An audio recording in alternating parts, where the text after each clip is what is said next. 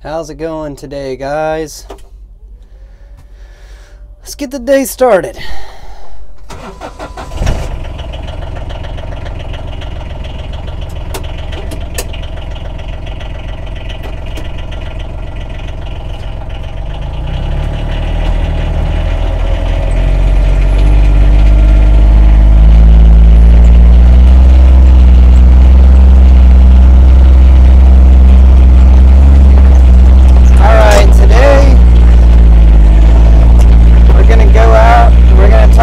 Hydraulic system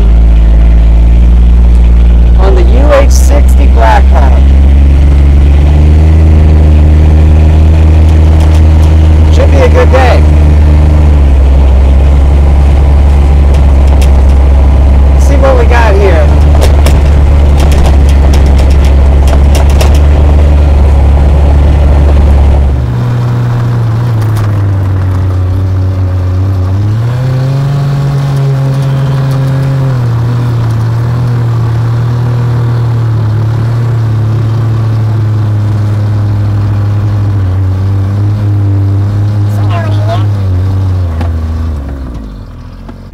Very nice. How's it going, everybody? So today we're going to be talking about the hydraulic system on the UH60 Black Hawk. So we got a lot of course material to cover here, but by the time we are done with today, you're going to have a better understanding of the UH60 Black Hawk hydraulic system. Now, it's going to be a little crash course. This is going to be good for students going into aircraft qualification and just maybe even people that need to be refreshed on the system. This is going to help you guys. It's going to help me kind of get in the books, look over some stuff, talk some things. So let's go ahead and get started. All right, guys, we're up here on the hydraulic deck. Got the platform moved out of the way, so we're going to take a look at the system here in a minute. So I'm going to just talk about the overall system. I'm going to talk about the hydraulic pump number 1 system. We're going to talk about the high pump number 2 system. And we're going to talk about the backup hydraulic. All right, the first thing we're going to do is identify each pump. So right here, we have the backup pump. The backup pump is the easiest one to identify because it's got this black AC motor attached to it. Backup pump. Just in front of or behind the backup pump, you have the number 1 hydraulic pump. Right here, you have your number 2 hydraulic pump. Now that we've covered which hydraulic pumps are where, we are going to talk about the pressure modules. So right here, right next to the hydraulic pump, you have your utility module. Your utility module is pressurized by your backup pump. Comes into this utility module, and from there, it runs to 2 places. One place it's going to run to is your number 1 transfer module, which is right here. The number 1 system also pressurizes the number 1 transfer module. Inside this transfer module, there is a valve in there that's pressurized by both systems. If one system has a PSI that falls below a certain PSI, the backup pump is going to override that valve in there, and it's going to take over pressurizing the system in the number 1 transfer module. Coming over here, we have the number 2 transfer module. Just like I talked about in the number 1 transfer module, it's the same thing that happens for the number 2 transfer module. It's pressurized by the number 2 system as well as the backup. They're fighting for pressure, and when the pressure on one side of the valve drops below a certain PSI, the backup pump will take over and pressurize the number 2 system. So we talked about the number 2 transfer module and the number 2 hydraulic pump. the number 2 hydraulic pump also pressurizes this pilot assist module right here. Pressure runs into here and it pressurizes your SAS actuators, your trim, your FPS, all of your pilot assist items in the front of the aircraft. So let's talk about the servos. So right here, right in the middle of the hydraulic deck, you have your primary servos. Looking down, you have this servo right here is your number 1 primary servo, number 1 primary servo, number 1 primary servo. On the other side of that, you have a redundancy. Number 2 primary servo, number 2 primary servo, and number 2 primary servo. Now, hydraulic pump number 2 pressurizes number 2 primary servo. Hydraulic pump number 1 pressurizes, you guessed it, the number 1 primary servo. The backup hydraulic pump can pressurize everything on this aircraft, including both of the primary servo systems. Now, we've gone over the utility module, the transfer modules, the pilot assist modules. We've gone over all of the hydraulic pumps. Now let's talk about what happens with your backup hydraulic pump. So your backup hydraulic pump can pressurize the whole system, like I already said. The other things it can pressurize that none of the other systems can pressurize is the backup tail rotor servo and the APU accumulator. Those are the 2 unique things that it does. Talking about the number 1 hydraulic pump, we know it pressurizes the primary number 1 servo, and it also pressurizes the tail rotor servo. Now, in the tail rotor, there are 2 servos.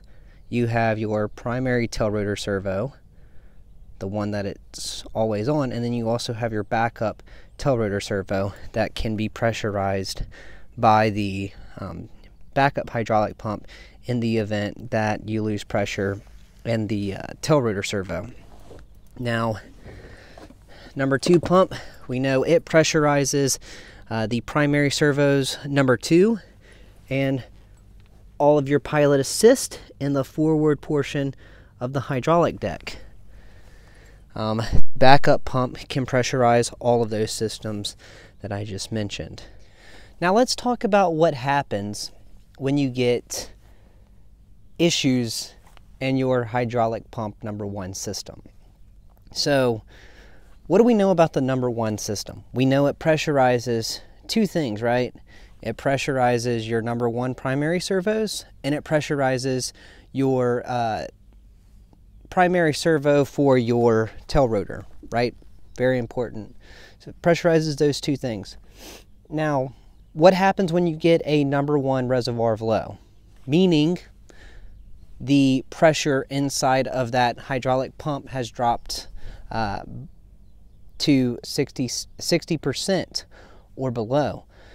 What's going to happen here is your backup pump is going to come on because it recognizes that the hydraulic pump pressurizes very important things and it needs to come on. Hydraulic logic, the aircraft has a program within it. Hydraulic logic is going to isolate the biggest surface area inside of that system.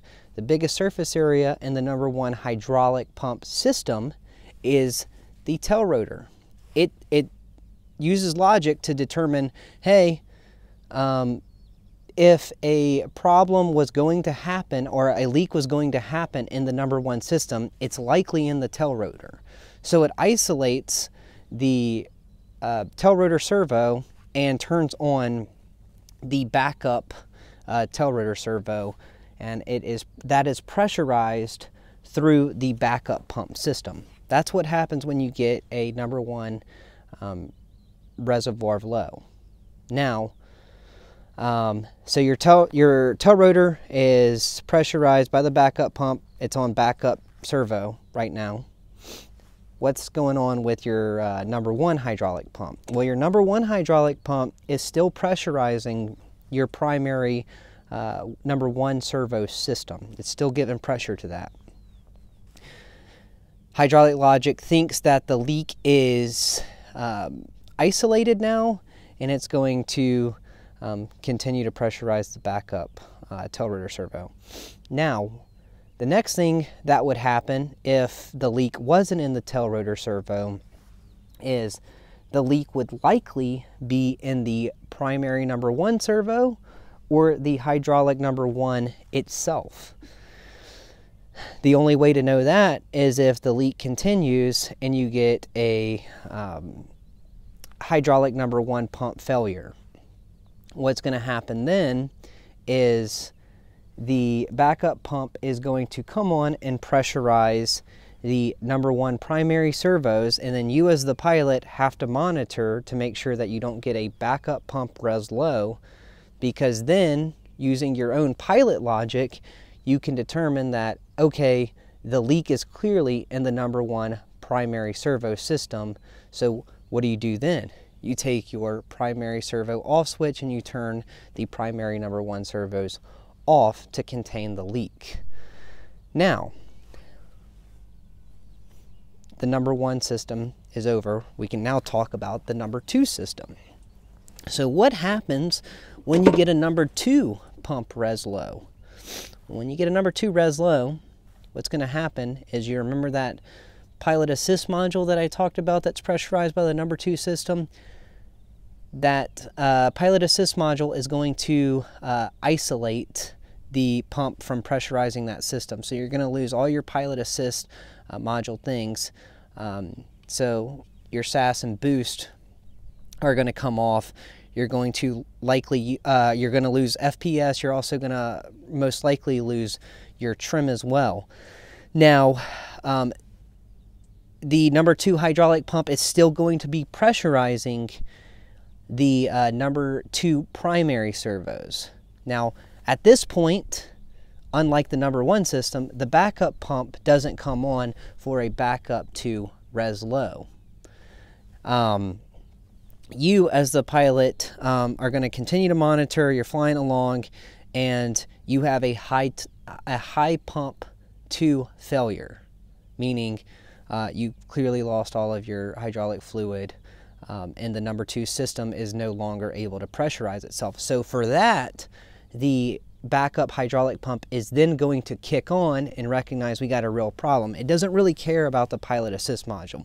Pilots can fly without that, but it does recognize that it needs to pressurize the primary servos. So it's going to kick on for a high pump to failure and come in and override the pressure in the transfer to module and pressurize your primary two system. Now, you as the pilot, just like in the number one system, you have to monitor to make sure you don't get a backup pump res low, because if you get a backup pump res low, you are going to have to turn your primary two servos off, because logically it would make sense at that point that the leak is in the number two primary servo system. So we've hit the res 1 and the res low 2. We've talked about what things the backup pump pressurizes outside of the normal hydraulic system. We know it pressurizes the APU accumulator and the backup tail rotor servo. Now, that's pretty much the hydraulic system in a nutshell. It's a little crash course. Not too much else I could really talk about with this system. I'm open to comments if you guys want me to cover anything else with the hydraulic system, but yeah, I mean, pretty good little crash course there. So I'm gonna get this thing buttoned up and put her to bed. You guys have a good day.